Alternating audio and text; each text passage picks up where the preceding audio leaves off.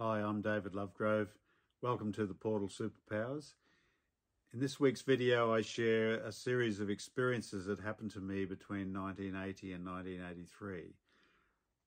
In April this year, I was invited to be interviewed by the Shared Crossing Project, and I spoke to Dr. Michael Kinsella, who's the Chief of Research for the project.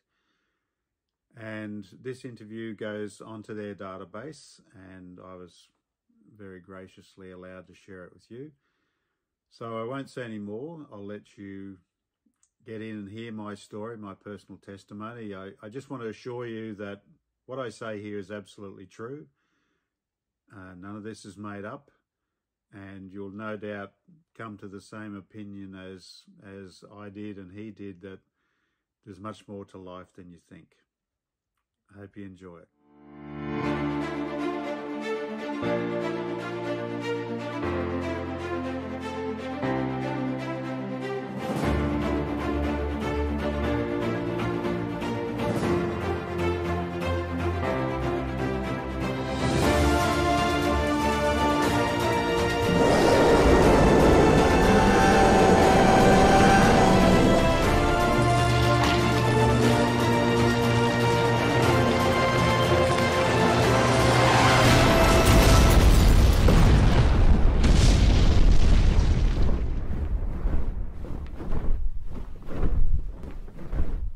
Okay, so today is April 21st, April 22nd in Australia, 2022. Yep. And David, could I please get your full name? David Stewart Lovegrove. And how did you learn about us, the Shared Crossing Project? I was invited by Lisa Smart to join a webinar with William. And Dr. Moody and Lisa was there too. So I sort of found out then. And David, where do you presently live? A little town called Murwillumbah in northern New South Wales in Australia. And how would you describe your work or occupation or what you do? I'm a writer, a speaker, and an artist. I illustrate, do comics, and illustrations for books. Also, I do fine art, paintings, and that sort of stuff. And so with what ethnicity or ethnicities do you identify? Well, I'm an Australian, obviously, but I'm British, Scottish. I'm pretty much pure Scottish, ancestry-wise. So I guess that's a Caucasian. And David, what we do now is we just ask people to briefly summarize their religious or spiritual history. So could I just get you to briefly just talk a little bit about your religious or spiritual upbringing, if you have one? Yep. Well, I was brought up in a family that wasn't really religious. They identified as a Presbyterian, which is a Scottish church, Protestant.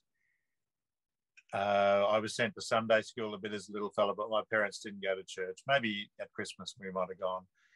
And then at 12, I had a bit of a spiritual experience where I was being pestered by some friends to get saved and ask Jesus into my life. So I sat under a table and I said to God, I'm not moving until you appear to me. This is a typical 12-year-old. And after a number of hours, God sort of appeared. Like, I didn't see him, but I felt very, very strong that God was real. It's sort of a golden presence. So I started going to church myself. I actually converted my mother, and we were, Mum and I used to go to church every Sunday, and I was pretty serious about it right through high school. And then after high school, I became a bit wild, became a surfer, really didn't go to church, just partied on the weekends. And then after I had my near-death experience, I became part of a Christian community of sort of hippie surfies who'd become Christians, so like Jesus people, in 1980. And then I became a lay pastor. I used to help run the church. I used to preach.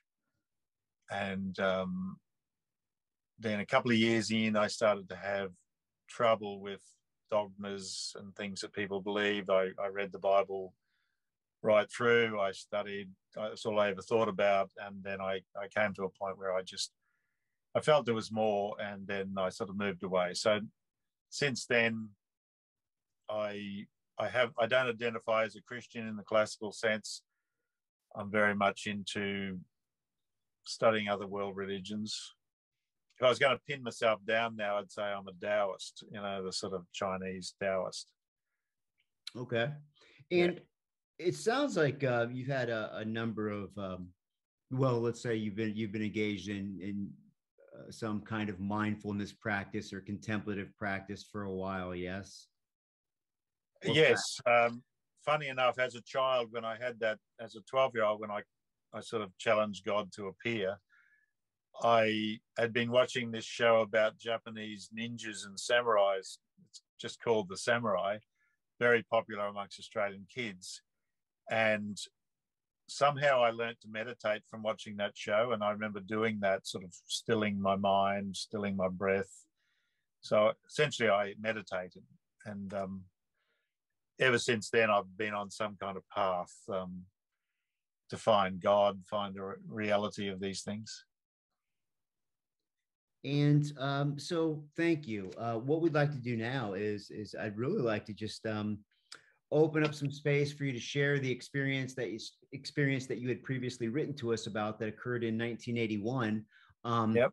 So if you could just jump into that, but also kind of help us by setting the stage, just provide some context about how you came to be there on that day.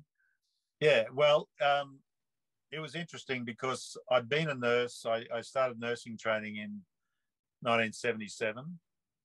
My sister and I were the first brother and sister to start nursing together. We were even in the paper. And I trained as a general nurse. I was training to be a registered nurse for 2 years. And then for different reasons, I transferred to a lower, it was just called enrolled nurse, which was still, trained nurse, but I kept that going. And then probably about 1979, I stopped nursing and became a gardener. And I then worked on the land. I ended up, after my near-death experience in early 1980, I got a job on an apple orchard, and I was a farmer. And that was just a wonderful time. But so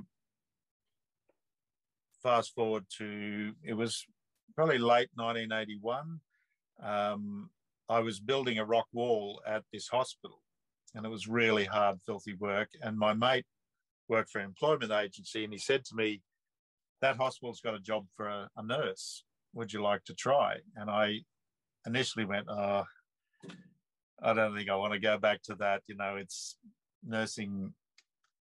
It can be difficult. And he's like, but you get twice what you're getting now, twice an hour. And I went, oh, all right. So I said yes. And it was a funny arrangement because he arranged it so that I'd work as a labourer for 3 days a week and a nurse for 2 days a week. So I went from being completely filthy out in the sun, real hard yakka, moving rocks by hand, digging holes, into this pristine white nurse's uniform, all squeaky clean. So the very first day, I went from filthy, tough young labourer to squeaky clean white nurse.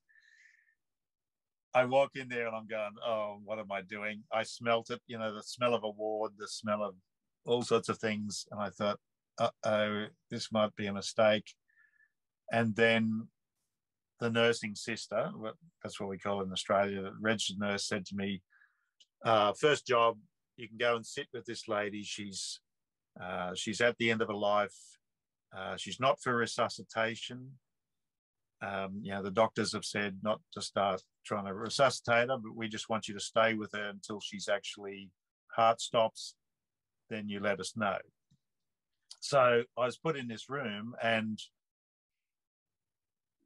there was this lady, probably 70, very big in body and very unconscious and very it was a very hot day, and so it wasn't a pleasant atmosphere. And I started feeling quite nauseous, actually, and thinking, why have I done this? Why have I come back to this nightmare? I want to be out there in the paddocks again, working. So anyway, I thought, no, I've got to do this. So I sat there and I was just taking a pulse every couple of minutes. And I don't know if you know this, but it's quite surprising how slowly the heart can beat. And a lot of people, when they're dying, might be beating like twice a minute. And so it's like you're just constantly feeling for that next beat. And as I was doing this, I'm touching the lady, and I just started feeling really sorry for her, thinking, isn't life disgusting? Like so many indignities. This was once a young person, and now she's very obese, and here she is dying. It stinks, it's really smelly.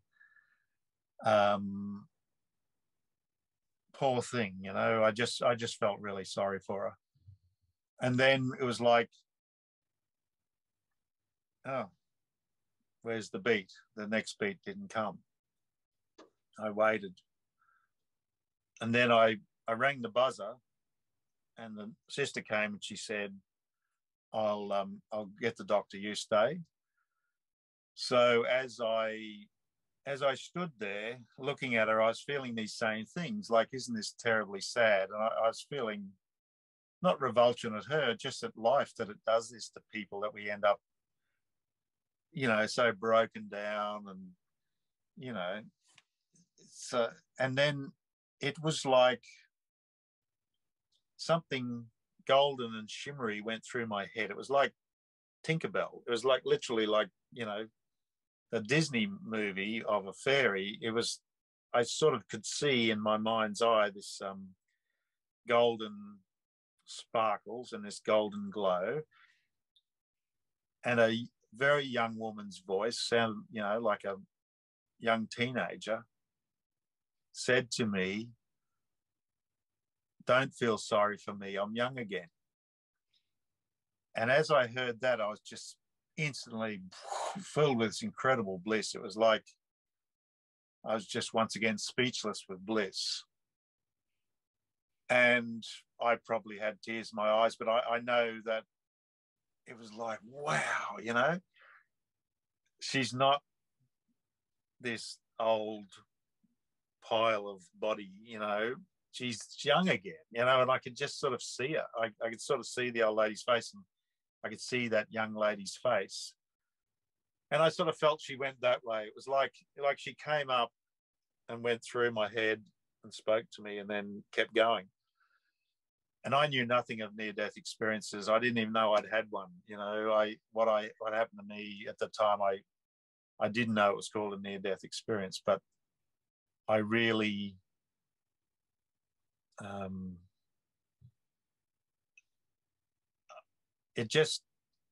it was like there is life after death, I'd sort of believed it, but this was like there really is that. And then years later, looking back, I realized that, people they report coming out of their bodies and being able to read people's minds and see what people are feeling. And I thought, yeah, that's what would have happened. She came out. Where am I? Oh, look at this guy. Oh, he feels so sad for me. Hey, it's all right. I'm young again. That's what happened. So that was a marvelous thing. Thank you. Yeah. So just a few questions here. How, in terms of time, how much time do you think transpired between realizing that next pulse wasn't coming, and then having that shimmering, and then hearing her voice, and then that feeling that she took off? How, in terms of time, how much time do you think transpired there? That's a good question. I think once the pulse hadn't come after a minute and a bit, I thought, well, that's it. It's not going to come. Then I would have rung the buzzer. And the sister came pretty quick, I remember. And then it happened just after that. So I reckon no more than maybe a minute or 2 minutes. Okay. But yes, there is that possibility that she was there for a little bit and, you know, seeing what had happened, seeing herself there, and then somehow, you know, how people can read what's going on. And then really she didn't say anything else to me. It didn't feel like she hung around. She just sort of stopped and said, you know, to this caring guy, she would have read exactly who I was, probably realized that I was somebody that could hear her, you know, like because of my NDE. Maybe, I don't know whether I could have heard her if I hadn't had my own experiences, but I knew it was real. I sort of lived in a spiritual space, and I didn't just think, oh, that was just a fantasy. I knew it was actually real. It was the strong feeling of bliss and that sort of sense of the golden light and golden tinkling something that convinced me. This is something I'd like to ask you, because we have a number of similar reports of people reporting this shimmering, this twinkling, this golden hue, this light, and the phrase Tinkerbell's even been used before to try to articulate or describe that. And so I'd like to ask you is how did you perceive that? Was it like in the mind's eye? Was it like was it out there in the world? Again, I know we're relying on conventions and language. We're kind of hitting up against a brick wall, but if you could just try to walk me through a description of how you sensed or saw that. Well, you know, it was exactly what I experienced sitting under the table when I said to God, you appear to me. I want to know that you're real. I'm not going to commit myself to Jesus if you're not real. And it was the same thing. It's almost between worlds. It's like it's a vision, but it's a feeling. You know, it's like you slightly enter a different dimension, and you can sort of see it.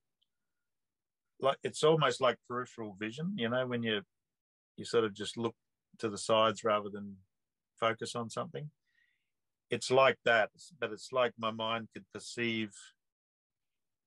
And my imagination as an artist has developed this thing, you know, to quite a high level. But I really always had this sort of a gift where I was called a dreamer, and people would say, Dave, you know, come back. So going off with the fairies, literally, it's always been a characteristic with me. And I think it's a gift, and it has its place in society, you know. But definitely I felt like it was virtual but real. So it was like it was overlaid. You know, you ever put on those 3D goggles and you can sort of see the room you're in, but you know, you're drawing stuff and it's hanging there in space. It's like that. It's like you can see the real world, but it sort of overlays it. And yeah, it's like that's a great way to describe it. I mean, I followed you completely on that. Yeah. So you said something, and I was going to wait to talk about this, but I'd like to pursue it now if it's okay with you. That you questioned whether or not that you were afforded this experience because you had previously had a near-death experience of your own. Yes. Do you think? Well, first of all, let's just. I'd like for you to talk a little more about that. I mean, do you think that is the case, or no? Yes, I think it is the case. I think when you have a near-death experience, it's like any profound spiritual experience I get. It sort of strengthens the ties to that wonderful dimension that's outside this life. It's like as if in my, I don't know, is it okay to say the book, Sure. the portal I'm writing, my central thesis is that there is a virtual portal sort of round above and the back of the head. It's like a gateway into the divine dimension. And in the book, I sort of talk about how there's all sorts of ways to access it outside of religion or specific meditation. It's, you know, there's other art forms and things where this happens to people. But I think in a near-death experience, it's just opened up because of the dramatic circumstance. In my case, I had an undiagnosed, I got extremely ill for 3 days with what I think was either meningitis or encephalitis. I was by myself in a combi van, no one around, no drink, no food, no help. And it was a very traumatic experience, but you know, that sort of opened up something. And this happened, this event with the lady in the hospital happened in the first year and a half. And I seem to have that connection on most of the time. And I would affect some people. Sometimes I'd just be smiling at somebody and they'd say, "Oh, I can feel God coming out of you. You know, oh, there's something coming out of you." And it was like I just had this cable. It was, you know, sometimes it would just go, and other times it would close up. And yeah, so that space, that space that you're describing, you know, the imaginal realm or what have you, that kind of in between worlds that you're describing, was that kind of a similar or the same space that you found yourself in during your near-death experience?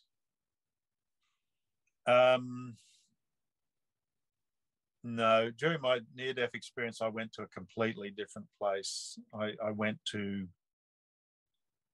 a heaven-type place, but for me, there was nobody there. It was like the Elysian fields. It was just an endless sea of grass and low hills. And I don't think there was flowers, but I just remember a blue sky. But it was definitely, I went from one realm to the other. And my NDE, I actually had one of those negative experiences where I sort of went to almost like to a hellish realm where I was confronted by something like in the Lord of the Rings, you know, that Narwhal or something that Gandalf says, "You shall not pass." You know, it was like Balrog, yeah. Yeah, Balrog. I pretty much had a Balrog experience. And I defeated the Balrog with the help of Jesus at the time. I screamed out to God to help, but then I went to that place. So for me, it wasn't really, I didn't have the coming out, looking at my body thing that I can recollect. I've never remembered any coming out of the body. I've never recollected any tunnel of light.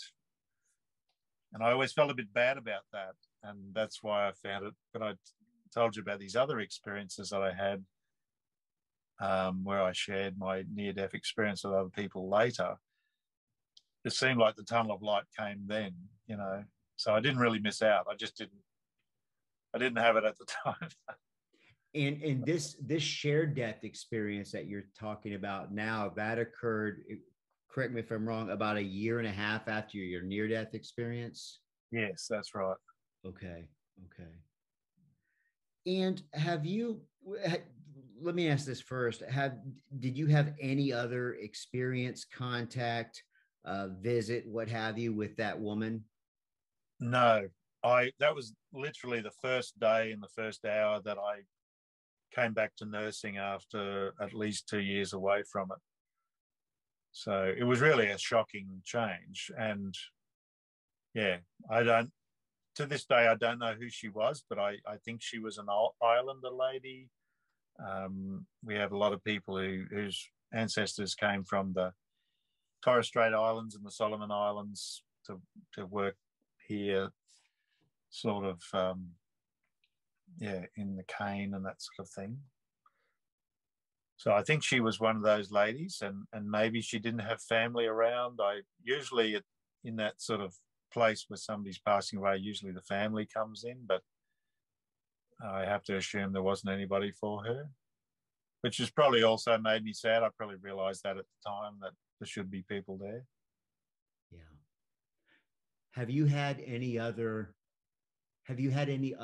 shared death experiences or any experiences around the time of a death of someone?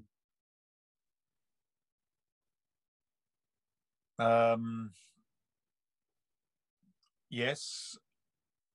This one's not as dramatic, but it's pretty far out. When I was a nurse in this big hospital, the Princess Alexandra Hospital in Brisbane, it was the second year there, so it would have been 1978. I seem to remember that I was the senior nurse. We basically ran the ward, giving out injections and running the drips and doing the observations and the pills, etc. So I remember taking this young trainee nurse who was on a very first day to give an old man a sponge bath. And we walked in and I'd been told the man, well, they said he's not, they told me, we used to do a thing called a report where they tell you about all the patients when you start the shift. And they said, this man's not for resuscitation because of his age and whatever, the doctors assess him. So they don't go trying to resuscitate him, but he's just come in last night and just go and give him a sponge bath. He's not supposed to leave the bed. So I went in with a bowl of water and the towels and the young nurse and said, good morning, mister. Looked at his name tag. I'm Nurse Lovegrove. Just going to give you a quick sponge bath. And he was sitting up in the bed and I think he might have just had breakfast. And he seemed, a sweet old fella, and he looked sort of normal, he didn't look sick. Would have been in his late 80s. And he looked at me with the biggest grin, and he said, I'm going home now. And then he looked past me and his grin got even bigger. And then that was it. And he just stopped in this fixed sort of, I guess his face relaxed a bit, but he was looking past me with love and wonder. And I'm like checking the pulses, checking on his neck. Oh, wow. He really has gone home. And the young nurse started crying and she's going, what's wrong with him? And I said, oh, he's just died. And she'd been actually a bit of a pain. Everything I'd told her during that day, she kept saying, oh, yeah, I know that. I knew she didn't know it, and I also knew she's just nervous. But, yeah, I know. All right. And then after this, she ran off crying. It was too much for her. And later that day, she came up to me and said, David, I know nothing, and please tell me, please teach me. She became really humble. And it was a beautiful thing because that man's death sort of touched her. But it was just, it was extraordinary for me, but for her, it was the first time she'd seen somebody dead, that he died right in front of her. And then to say that, I'm going home now, it was so absolute, There was no two ways about it. I want to go back to, thank you for that. Yeah, that's a lovely story. That's something, yeah. I want to ask you a question about the shared death experience you had. Of course, that's what we focus on. What do you think caused that experience in terms of like agency? Do you think that you had some ability to see beyond the veil, see what happens? Or do you think she instigated that experience and was reaching out and wanted to communicate to you? Or do you have some other idea? I guess I'm trying to discern, who do you think instigated that experience, if that's a fair question? I think it was both of us. I think it was my sympathetic feeling for her, my genuine mourning and feeling of sadness for her that she should come to an end of a long life, no friends, no family, just me. This guy didn't really want to be there, sort of feeling like fish out of water, being a nurse again. And I'd spent the last year and a half with this Christian community, literally, we're like monks, we were celibate. we'd get up at 5 a.m, we'd pray, we'd sing praise songs, you know, of guitars.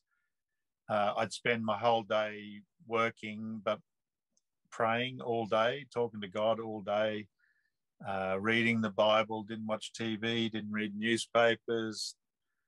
I was going to be a missionary, you know, I was going to be a minister, and I was absolutely devoted. So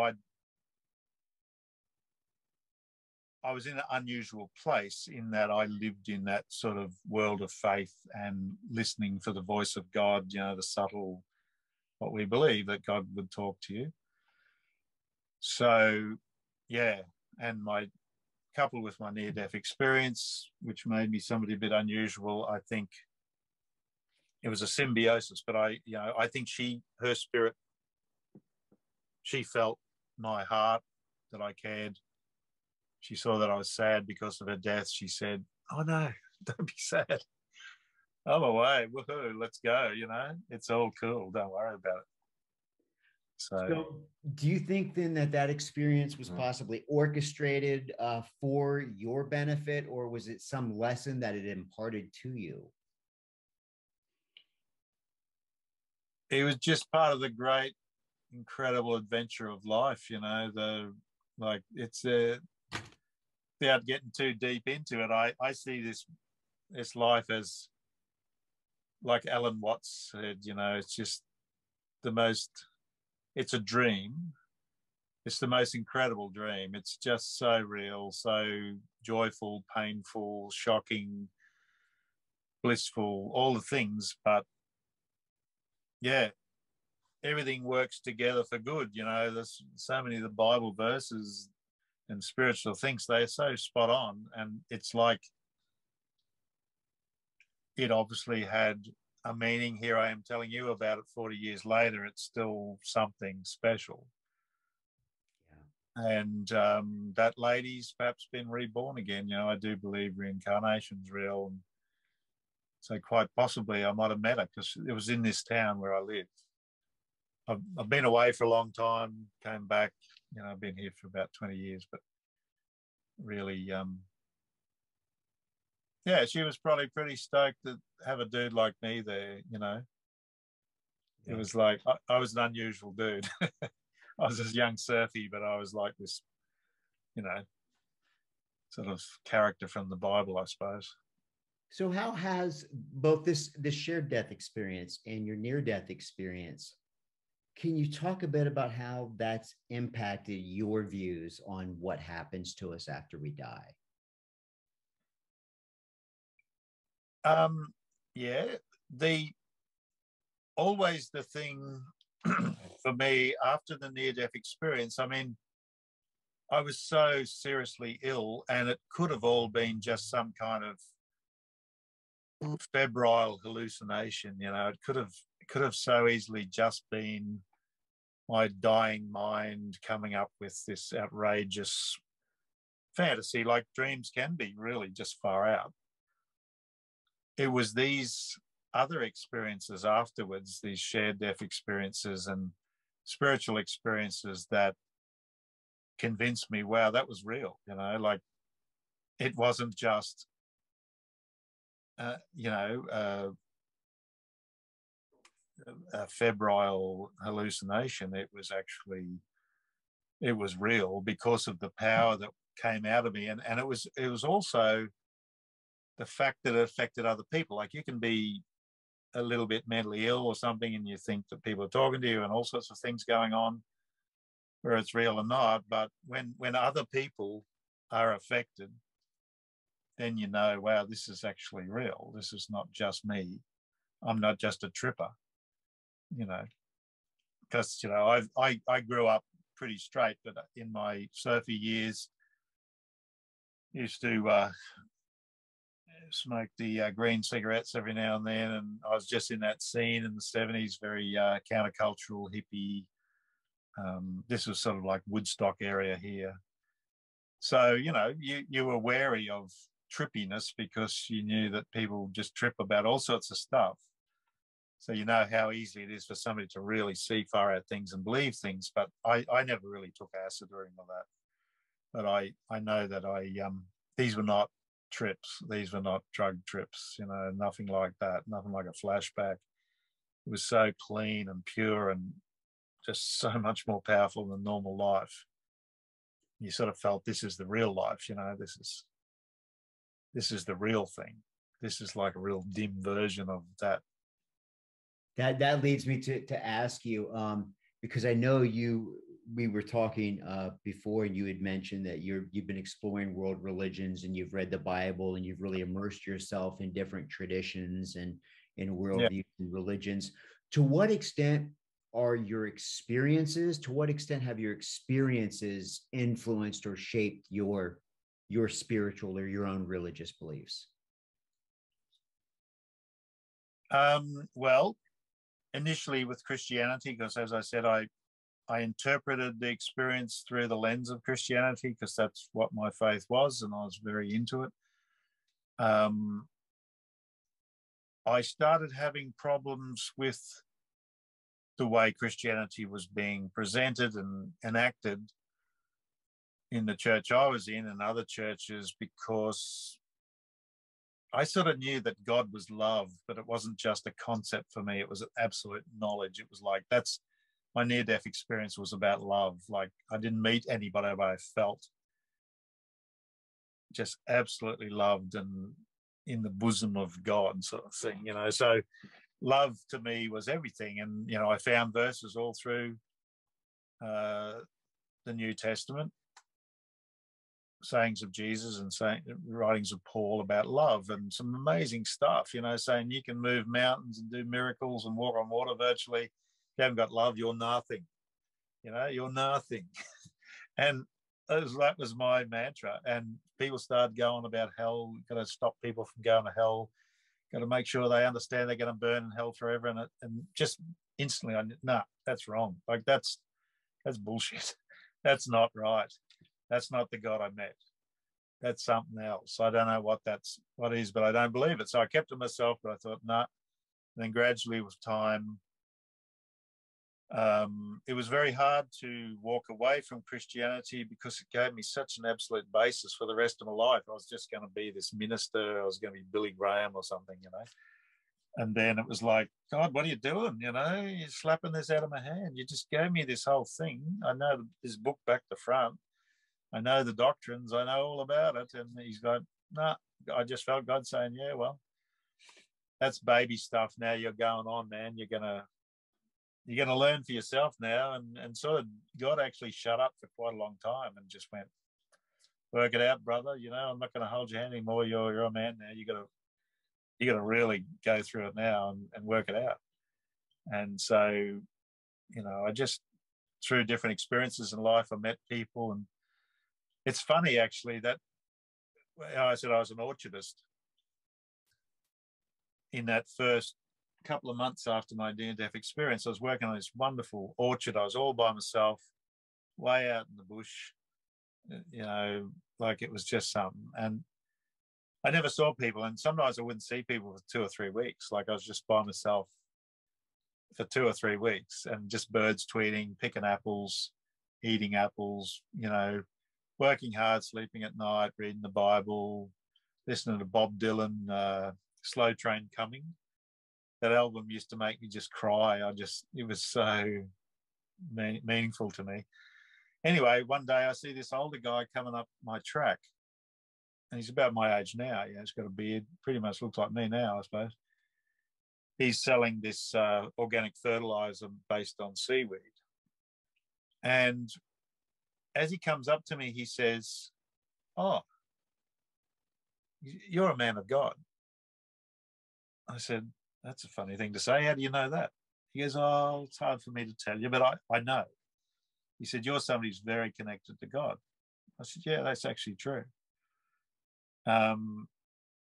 So we had a chat. I made him a cup of tea, and he said, "Look, you're very, very Christian, And I told him my story, and he said,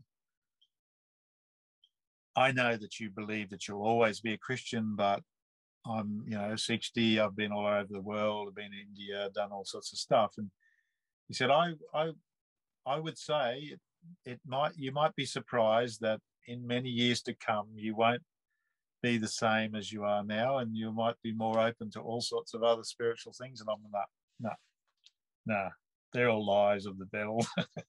You know, the Bible's the way, man. This is the way it is.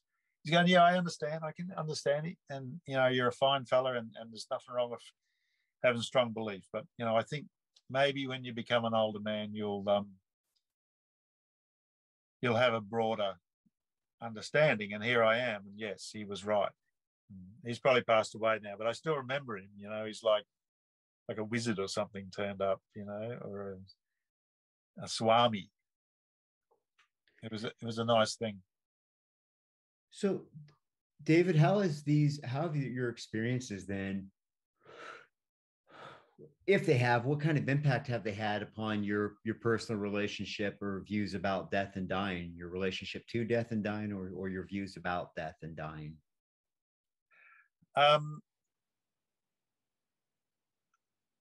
Like almost all people who've had NDEs and lots of experiences, I don't really want to go out screaming my head off with a gut wound from a shotgun, or being eaten by a shark when I'm surfing, or being torn apart by wild dogs. I'm a chicken like everybody else. I really don't want to have too much pain, but the actual where I'm going, like, I'd be extremely surprised if I'm not going anywhere. Like, I won't know anyway. I'll just blink out if the atheist is right. But I don't have any doubt, to tell the truth. It's right there, It's like, it's just there. It's the thinnest veil. I probably live in there a lot anyway, But it's helped me a lot in my life, I think, to be calm in situations where I might normally be scared, that I can just link in. I just sort of, meditation really to me is stilling the conscious mind, which is the one that fears everything, and just going back into the rear brain, which is what we do in our internal kung fu, Wing Chun, and what we do in art, to create real imaginative masterpieces. We don't use I'll draw this and I'll draw that. We just go into a space and it just comes out. And same with other meditations. You're still the thing that's going, what's happening tomorrow, what happened yesterday, and you go back into the mind that lives in the now, which is the mind that's connected to God. And it seems pretty obvious to me, but it only took me 40 years to work it out. But that's why I'm writing the book, because I've just got something to say. I'm not the great guru, but I'm going, well, dudes, I've had some unusual experiences and I've worked some things out. For what it's worth, here it is. Hope you can get something out of this. And you touch upon an interesting point. And as you know, a lot of people that have had near-death experiences report being transformed from them, or being more intuitive, or more psychically gifted or sensitive. And I'd like to ask you if you feel whether the experience, the NDE or the SDE you had, if those had that result. But I'm keeping in mind that you had that really powerful experience when you were 12. And so I'm wondering, did you have that ability or these spiritual inclinations well before the NDE? And then you have this very transformative, powerful NDE. So how did that, and how did that serve as a catalyst, if it did, for these gifts or these psychical sensitivities? Yeah, well, I interviewed Colonel John B. Alexander, who was the guy that George Clooney's character was based on in The Men Who Stare at Goats. Yep. We become friendly, and he's a lovely guy, and he just gave me hours and hours of his time. And we talked quite a bit about this stuff, about how you develop powers, because he was in the remote viewing program and all this CIA army stuff. And he said what I've also read in yogic siddhis, the unusual powers. Some people are born, and perhaps they got it from past lives. Perhaps they've brought it forward. But even if you leave aside reincarnation, some people are just sort of born with a bit of a natural gift, and I think I was. Funny enough, my mum, who's 87, is a very, very straight Christian. She told me that my Scottish great-grandmother told her when she was young that she had a different way of seeing. And she told my mother that she was a seer, what the Scots call, I can't even say it, there's a tabe siach or something like that. It's a sort of a seer. So that was my great-grandmother. And I know my grandmother used to read tea leaves, and I picked up that she'd always joke about it, but I think she really believed she could sort of see stuff. So I think I come from a bit of a family. And I've heard from other members of the family that they've had experiences. But I think that at 12, I'd actually had a lot of very febrile diseases. I had mumps twice. I had really bad glandular fever. And I always felt as a kid that it did something to my brain. It was like it cooked it, and then I've read that the medicine men of the American Indian people often started at 12, like 11 or 12, from being really sick. So that, yeah, there's that. And I think that the NDE was like taking the car down the shop and getting it turbocharged. It was like the NDD. I had this hole like this that I could access, and the NDE went just made the bloody thing huge. So what I'd like to do now is what we often do is ask a few questions with regard to sharing stories, but I really want to present you an opportunity, because I would really like to hear this myself, for you to talk about what we were talking a bit about beforehand, about you sharing your experience with people that really had no interest in it, these tough and rumble guys. Yeah, would you mind sharing that? Yeah, I'd love to. Well, it started off with a mate of mine who was, I joined a Scottish pipe band. I'm a snare drummer. And I was okay, I wasn't great, but I was good enough to play in a band, and a reasonable band. And this young fellow was a champion from Scotland. He was like insanely good. Like, I don't know if you've ever seen Scottish snare drummers really going off, but it's something else. And this guy was like that, but he was the most laid back. He always had a ciggy hanging out his mouth. He was a real dry-witted Glasgow guy. He used to call me a barm pot, which means an idiot, and a bit of a kook. And he was just like, we were sitting having a couple of beers at this pub on the Gold Coast, and he's like, "Oh, Dave, you're a barm pot." He says, all this God stuff, it's all horseshit. Surely you can see that. There's nothing to it. I'm going, yeah, I know, mate. I know the religious aspects, the churchy stuff, it's sort of yuck, but he says, why do you believe? And I said, well, I had this trippy experience that convinced me that it's real. He says, nothing can convince me. This is in his broad Glasgow accent. So he's sitting there with his ciggy, and he says, tell me. So I start telling him. I said, I was in the combi van, I got really sick. This happened, this happened, this happened. And as I'm saying it, I just felt this like come out of me, like that golden thing. But it's like, it feels like honey, and it's really blissful and holy. But it's a funny word, holy, but it's holy. It's just sort of white and just way above this life. And he's looking at me going, what is that? And then tears rolled up in his eyes. He goes, what's going on? I said, can you feel that? He goes, bloody hell. He says, it's real. I never expected that. He says, I can feel that. And I'm just telling a story, but he felt that. And for a couple of weeks, he became intensely into it. He wanted to be a Christian, and But, you know, Christianity's a hard pill to swallow. The straight and the solid, no more sex, you know, no more drugs, no more rock and roll, go to church, the old timers, you know, playing the organ, singing 18th century hymns. It was like, did his head in, and eventually he actually became really nut.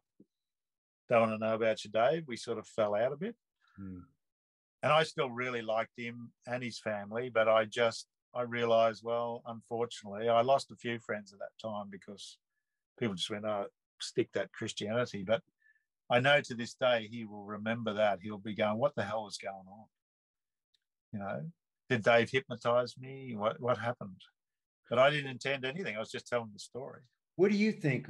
What can you attempt to offer me an explanation or just your thoughts as to what do you think happened at that during that incident?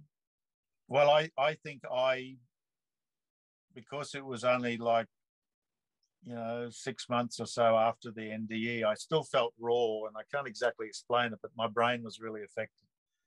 And I still felt that I was maybe a human, maybe I was an angel. I didn't know what I was. I was sort of somehow in between the worlds. And by telling the story, it would just go, it was like the pin code or something. It was like, dit, dit, dit, dit, dit, dit, dit. Next thing I was attached. And so what came out, I called it the presence of God back then. You know, that's the only way I knew to describe it. It's what Christians call the presence of God. Because religious people do feel this stuff. They interpret it through the lens of their book or their savior or their guru or their avatar, but it's a common thing across human experience. And the God doesn't necessarily jump in, oh no, you're wrong, this is the wrong religion. It's like, doesn't seem to matter. I think it's any way to get there is okay. And then eventually you sort of work out, oh, it's not just that, you know. But yeah, he felt what I experienced. It just happened, and he felt it.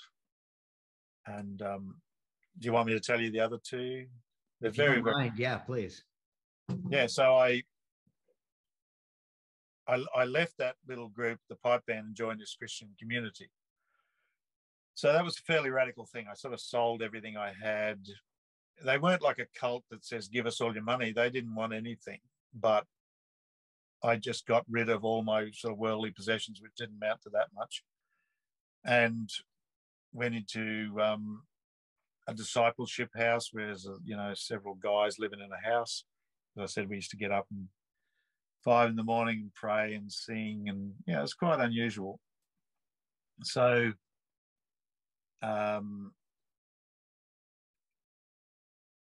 some of the young hippies who joined had come from a place called Bellingen, which was another hippie centre. And we consider ourselves like missionaries to the counterculture, you know, like we were long-haired freaks, and we're going to go and convert the long-haired freaks to Jesus. So these guys set up this, what do they used to call it? Witnessing, right? So we were going to witness to the hippies. And it's a few hours drive. And on the way, they're all like, yeah, we're going to really get in there and tell them about hell. You know, we've got to make sure that the emphasis will be, you got to have the courage to say to them face to face, you're going to burn in hell unless you believe in Jesus. And I'm sitting in the back of the van going, oh, this is wrong. You know, this is not what God's like. This is not what God wants. This is not how to bring people to God. Jesus. Anyway, we get there and we have a bit of a pray, and they're all off, and they're going to start God bothering, as we call it in Australia, confronting people. Hey, man, you know, there you go. Just want to tell you about Jesus. And you know, and I'm like, oh, I'm going to go and witness over here. So I go over and hide behind this big tree.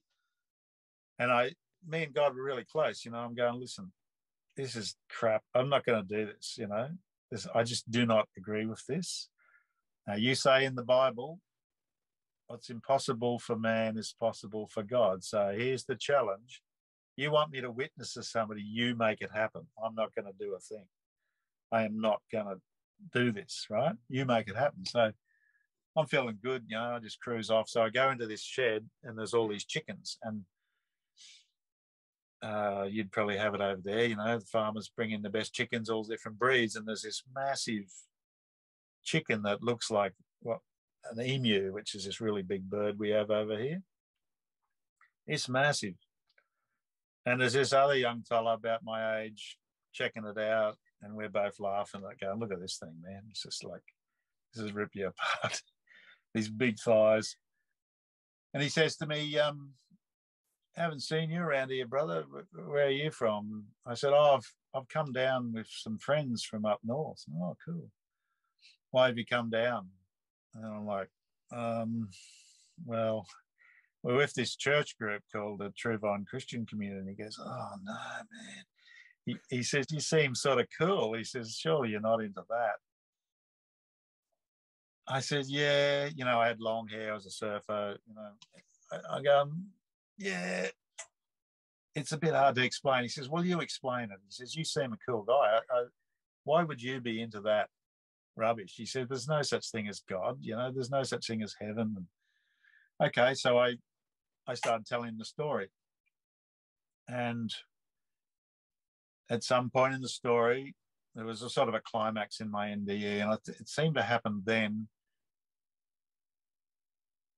He's just listening to me, and then suddenly it was like, I felt like my flesh actually peeled apart, the sort of like vaporized, and this white light, like 1,000,000 watts, just came out, whoom, and just completely surrounded this guy. And I'm sort of just completely taken over by it. I'm just standing there.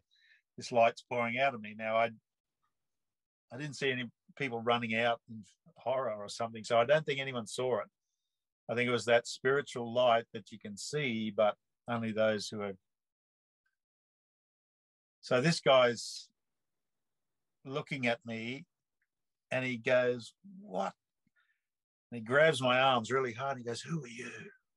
Who are you? And I'm looking at him, but I can't speak.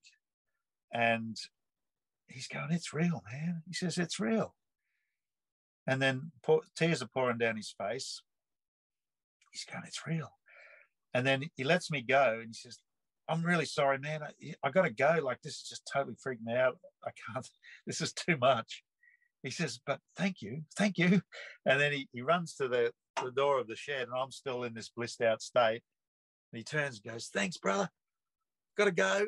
And he bolted. He just ran out the door. And I'm just standing there going like, you know, like a Bible movie sort of thing, just going, wow. And then unbelievably, a couple of months later, I was heading to church with this mate, and my mate was a real lovely character, but he'd been a strong-arm man for the mob down in Sydney. He used to go around breaking people's arms if they didn't pay their bills. He'd been a heroin addict. He's a bit older than me. He's a real scary guy, but he's a nice guy. And we're just rocking along, and there's this guy hitching, so we pulled up, and me and my mate just cut our hair. Like we decided these hippies really need a shake-up. So we were just like, we got short back and sides, and we both went to the op shop and got some ties, and we dressed up like real straightos because we knew they'd freak out, because they were always saying, oh, the straights at the church, they reject us because we got long hair. And we thought, well, we'll show you. You're just the same. So this guy gets in, and he immediately goes, oh, man, are you guys D's? You know, detectives? And we both look pretty tough. And he's like, we're going, no, we're Christians. He goes, oh, that's just as bad. And then we're chatting away about surfing. He was a local boy. I'd never met him, but, you know, we're talking about surfing, and he goes, you're a cool dude, you know, Dave. He says, you're one of the boys. I can tell by you talk, but why the hell would you be a Christian? It's just so straight, so boring. And I said, well, I had this experience. And so I'm telling him the experience. And we pulled into this little place called the Mustard Seed, which was our church cafe. And me and this guy got out. And this guy's really into my story. So we're standing there, and exactly the same thing happened. It was like, as I got to that point, I just peeled back and the light came out of me super strong. And this guy starts crying and grabs me and goes, "Who are you? What is this? Who are you?" "Oh, it's real, man." He says, "I can't believe it's real." And then, "Thank you." And he runs off. And this is a little miracle. He runs, and it was really hard to hitch on this. It was like this big hill that came down on a sharp turn. So nobody in their right minds would pull over. Just the wrong place to hitch. This guy goes like that, and I'm sort of blissed out watching him run and then stick his thumb out, and this car just pulls in. He jumps in, takes off. It was just amazing. It was like, whoa, he's gone.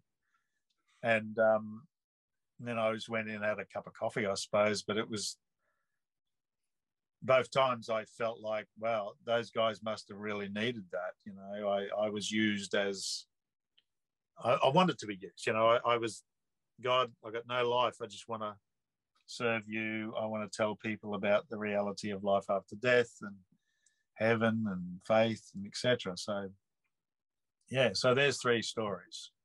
Wow. Do you, so I've studied narrative, and it's, and the way memory and mind works, and how in storytelling one can relive particular moments, come very close to approximately reliving those moments. And when you were sharing those accounts with those individuals, did you get a sense, in all or in part, that you were essentially reliving some of those moments?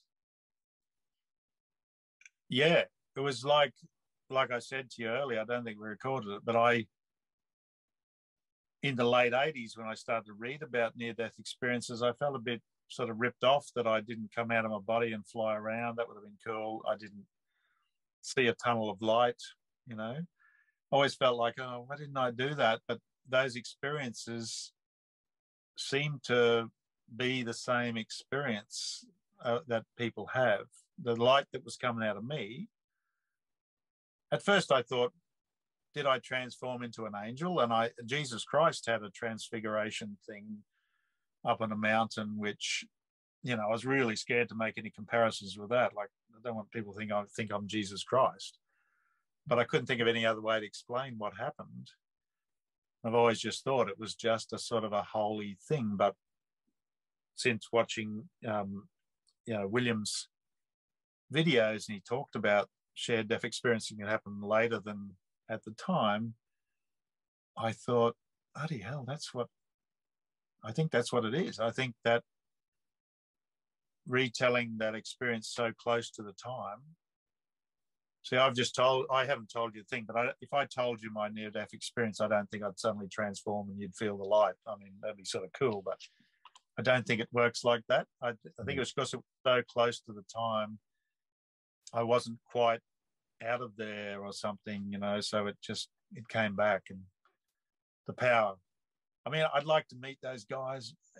You know, I'm hoping one day somebody's going to see one of these videos and go, "Hey, Dave, I'm that dude, you know, the hitcher," or "I'm the guy that took it." Yeah. You know, Yeah. that would be insane.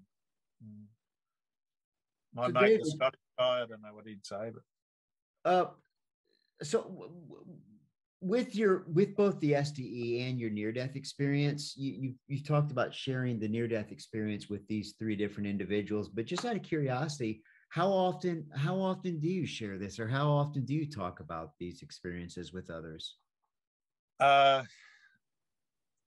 Very, very rarely. My wife's heard it a couple of times, to the point it means nothing to her. But she knows it's cool stuff, but she's heard my stories a lot. I've always kept it to myself. When I was in the church, I did tell people as a sort of what we used to call a testimony, you know, the power and grace of God in your life. I would share it. Even then, people used to go, sounds a little bit too powerful, too trippy. You know, is this real? Is this of God? You know, could it be something else? And I've kept it to myself. But what I'm thankful for is this happened in 1980. I'm thankful that in the mid-90s, I wrote all this down in some diaries.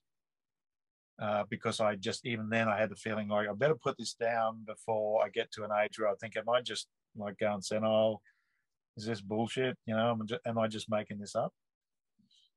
But you know, I wrote them down to make sure that I knew they were real too.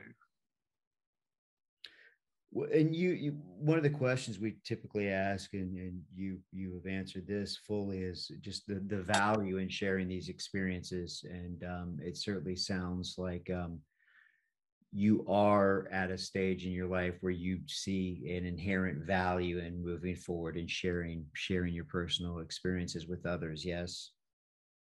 Yeah, I think it's time for people to know this, and I think we still have a lot of religious fanaticism because it's just human psychology. People hold on to their footy team, their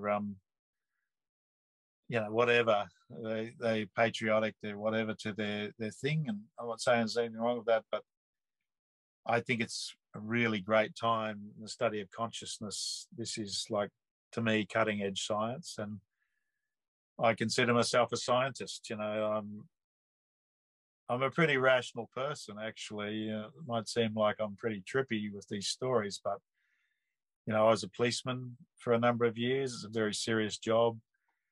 I've, you know, managed to raise a family, 3 kids, and make ends meet and do all the things you do. So I think the feedback I get from people is that people are really glad people are speaking out. And yeah, what you're doing is magnificent. Same as Dr. Moody did with NDEs, and to collect this is a human treasure. And I had an experience when I was at art school in the mid-90s. This lovely young fella,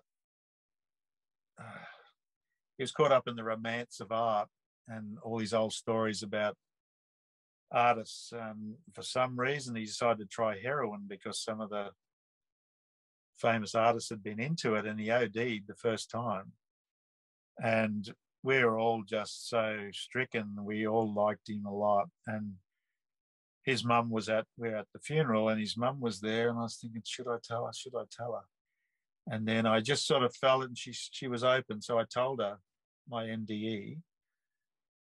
And she kept writing to me after that, saying that helped me so much, really helped me to know that, you know, people have these experiences, and then I feel that I will meet my son again, and that he's just not gone. Because I said to her, look, don't listen to that atheist crap about it's just the end. That's not true. It's just not true. There's plenty of evidence. Just honest people telling their stories, thousands and thousands of people.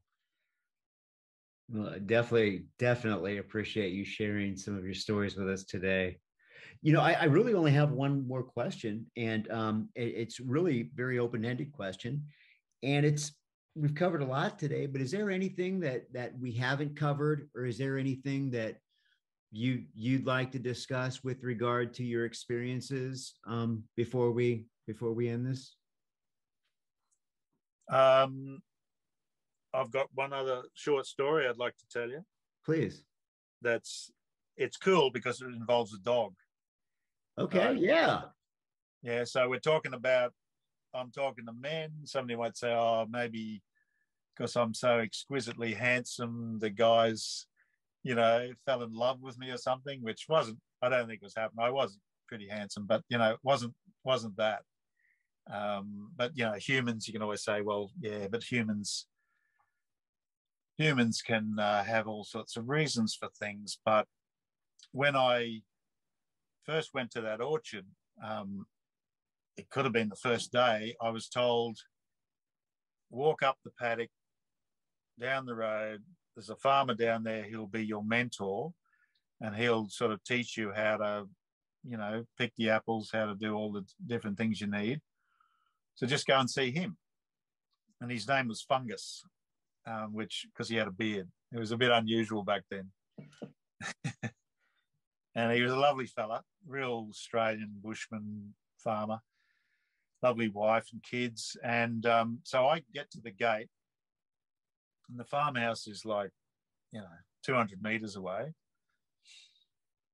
There's no sign saying anything about vicious dogs or anything. So I open the gate, I walk in. So I get about 100 meters in, and then this blue heeler cattle dog comes out. Do you know what that is?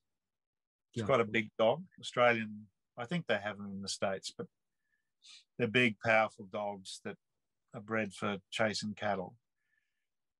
And I know dogs pretty good. And this dog was savage, and he was sprinting. You know how fast dogs can go when they're really, really on, right? This dog was sprinting at me like a bullet.